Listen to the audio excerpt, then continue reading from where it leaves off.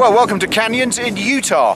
The resort, well, it used to be called The Canyons actually, but last year the marketing people had a little look at this name and thought they'd call it Canyons rather than The Canyons, representing the huge amount of money they spent here actually on the resort itself in terms of the accommodation and also on the lifts. This orange gondola lift you see here, very striking. Yeah, it's something they're very proud of. It adorns a lot of their promotional and marketing literature, and he's also on the front of the peace map. It also has heated seats, which is rather nice on a cold day, though yeah, not very cold here in Canyons at the moment. In fact, that's one of the problems of the area. It's very warm, and yeah, there hasn't been great snowfall this year in Utah. In fact, we've had about half the amount of snow it normally has, and it's not exactly the greatest snow on Earth as it proclaims to be, though of course nowhere can actually have the greatest snow on Earth, because yeah, it depends if the snow's fallen and what the temperature's like and where you are. Some resorts sometimes have the greatest snow, I guess, and other times they don't. But anyway, they claim it has the greatest snow on Earth. Not something we entirely agree with here at Planet Ski, but there is some fantastic skiing here.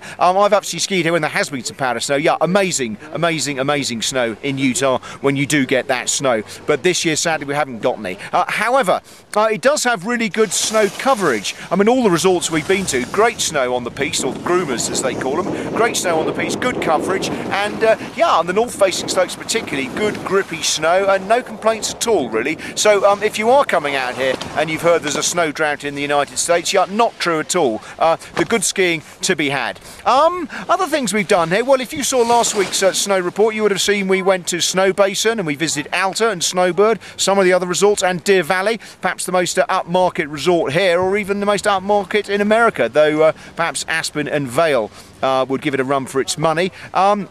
But as I said, at the moment we're in Canyons, much more of a young person's resort. They've got a ski cross event taking place here, as you can see, which attracts a much younger crowd. And yeah, there's much steeper skiing here than there is in Park City and Deer Valley, with some steeper terrain, though yeah, sadly no powder snow to enjoy, but still some very good skiing to be had here. I was in Park City actually yesterday, which has lots of wide open slopes, so really good for some of that fast piste skiing you can do. Though obviously you've got to be careful with the crowds if it's busy, and yeah, there are marshals around making sure you don't go too fast and interrupt the enjoyment of other people on the mountains, which are a good idea in my view at Planet Ski. Far too many people ski too fast and out of control, so I'm a bit of a fan of so-called piste policemen slowing people down. But yeah, good skiing in Park City. Park City is perhaps, yeah, it's probably got the best après ski of any of the resorts here. A lot of people worried when they come to Utah, which is a Mormon state, that there won't be anything to drink. Well, that's nonsense. You can get alcohol here terribly easily. I mean, all the bars stock drink, the alcohol, beers, and all the rest of it, they're open. This place here actually is a distillery, a whiskey distillery in the Mormon state of Utah in Park City. I had a little tour of it from the manager, James. Yeah, fascinating place. They actually grow or cultivate their own yeast here. That is actually what makes the whiskey so good, apparently. Now, I don't know much about distilling whiskey, but apparently it's all in the yeast, and if you buy it sort of in bulk and in wholesale, it's not so good. Grow it your own, then you have control over the taste of the drink. And yeah, I had some whiskey with it, well, chocolate pudding actually. Not something I normally do, but yeah, it was lovely, very nice, and thoroughly recommend it. So any worries about getting a drink in Utah? Not true. Though there are some rather bizarre local rules. We actually went into a bar the other day after skiing, 4 o'clock, asked for a few beers, and we were told we couldn't have a beer unless we wanted to eat. We didn't actually have to eat anything, but we had to give them an indication we wanted to eat something by asking for a menu. So we asked for a menu, we were served our beers, we drank our beer, handed back the menu without having anything to eat, and that was that really. But we couldn't have had the beer without a menu being on the table, so a bit of an odd little local law there. But nevertheless, we can have a drink, and I said, if you are concerned about drinking and not being able to get a drink here, then yeah, don't worry about it, you can, not a problem at all. One of the other concerns people sometimes have with America is the well, the food actually, lunches on the mountain. Okay, not the mountain restaurants you get in Zermatt and some of the quaint Austrian resorts, far from it. It's the sort of standard fare really, of, you know, hamburgers, hot dogs, wraps, salads, all the rest of it. Huge portions, obviously, this being America. But they are trying to improve the mountain cuisine. Most of the resorts I've been to here, well, in fact, almost the first thing they tell you after the skiing is the fact they've brought in some award-winning chef from somewhere or other to upgrade the food, and a lot of the food now made actually on the premises in the restaurants rather than bringing it up in bulk and storing it. So yeah, food is improving here, no doubt about that whatsoever. Elsewhere in America, in terms of the snow, well, yeah, it hasn't been a great year, as we all know. Started off well, then a bit of a snow drought pretty much everywhere. However, Colorado has had some good snow in the last few weeks. A friend of mine in Aspen at the moment told me she had a powder day there, about 15-20 centimetres of snow last week, so good skiing to be had there.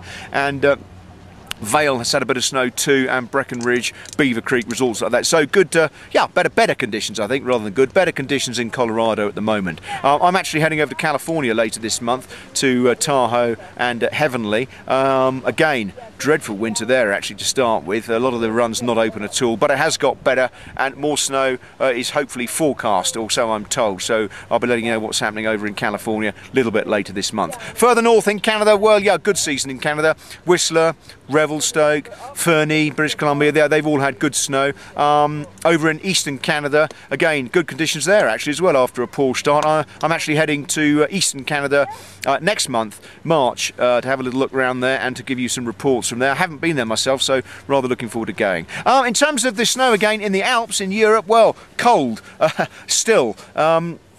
Obviously I'm not there, but various Planet Ski reporters have been sending me information and pictures and videos of what's going on there, and they report that we haven't had the bumper snowfalls that we've had, well, really much of this season except for the beginning, so no great snowfalls, but there has been some dustings of snow in various resorts around the Alps, and the cold temperature has preserved things very well indeed, though much of the powder, well, most of the powder tracked out unless you want to get in a helicopter if you're in Switzerland, or walk to it. Nevertheless, cold temperatures preserving things very nicely indeed, though of course it being the half-term week, slopes are crowded. So in America, if you've heard that the conditions are not so good, well, not really true actually.